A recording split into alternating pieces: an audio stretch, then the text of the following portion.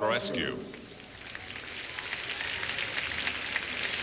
Silvia is one of the junior athletes that the Romanians have brought. She was actually second at the Junior European Championships behind her teammate Sabina Kojicar, who we'll see shortly.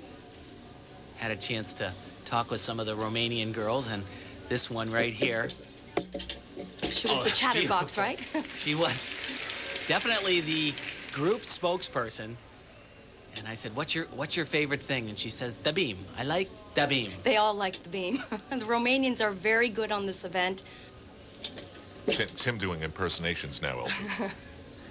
I think one of the reasons why they are so strong is they practice routine after routine after routine. It's not unusual to see each one of these young ladies practice at least 10 routines in a practice session. Of course, they come from the same gym that built Nadia in Deva, that small village, and many of you probably remember the lasting images from the Olympics of the entire village showing up and holding a candle with the gymnasts.